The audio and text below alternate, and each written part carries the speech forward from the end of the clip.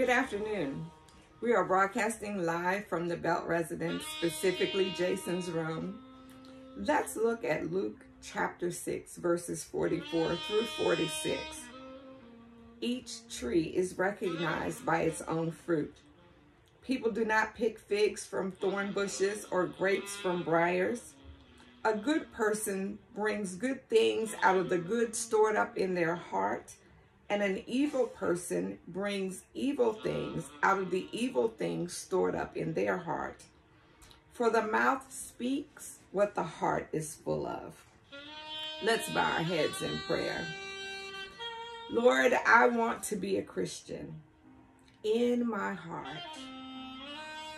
Lord, I want to be more loving in my heart. Lord, I want to be more faithful in my heart.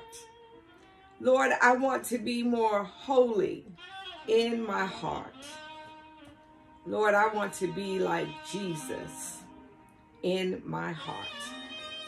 Lord God, center our hearts in this time on you. Remind us that no matter what obstacles we face on the outside, if we have Jesus on the inside, we are well secure in his hands. It's in Jesus' name we pray. Amen.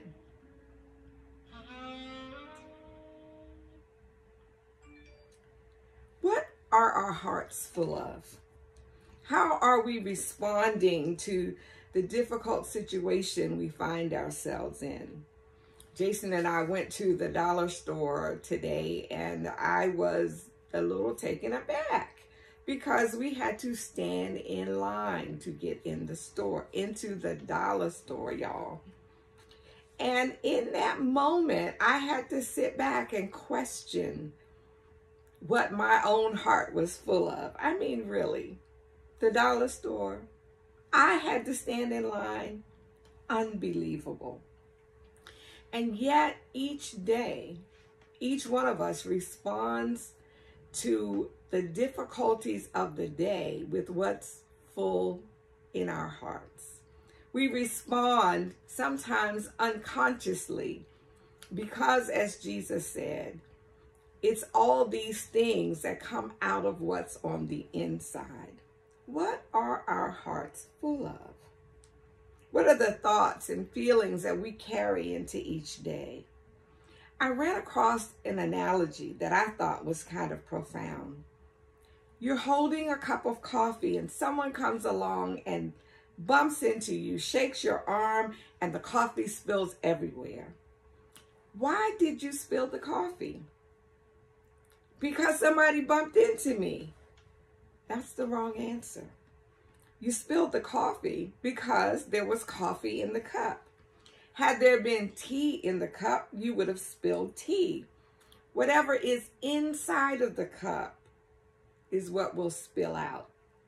Therefore, when life comes and shakes us, which does happen, whatever is inside of us will come out of us.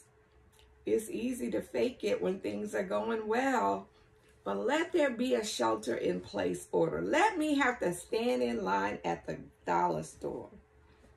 And then what's inside of me comes out.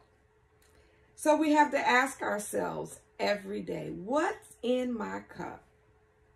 When life gets tough, what spills over? Joy, gratefulness, peace, humility, or anger, bitterness, harsh words, and reactions. Life provides the cup to each one of us. We choose how to fill it. So today, let's work toward filling our cups with gratitude, forgiveness, joy, words of affirmation and kindness, gentleness, and love for others. Let's fill our cup with the love of God that's found in Jesus Christ. Let's fill our cup with those things that please God.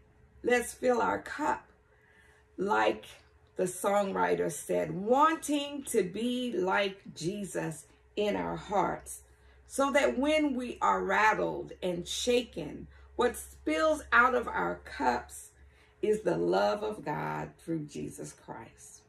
Let's pray for one another, that each of us might find our cups filled more with the grace of God.